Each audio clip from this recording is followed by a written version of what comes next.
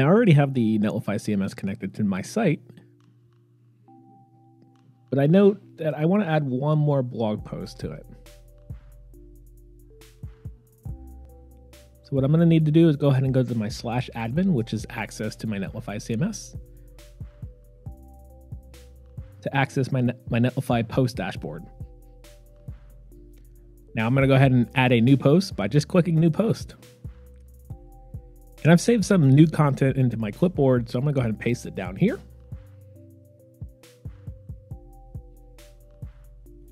As well as paste a nice little intro paragraph in my intro blurb.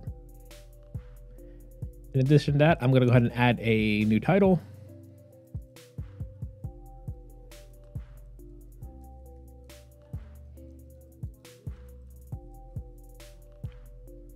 Now, since my Netlify CMS is already connected to my repository on GitHub, I'm going to go ahead and publish directly to production by clicking Publish Now.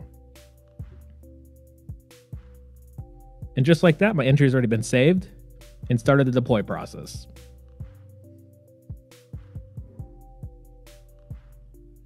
Now, back on my Netlify site dashboard, I can check the Deploys tab and see I already have a deploy already building.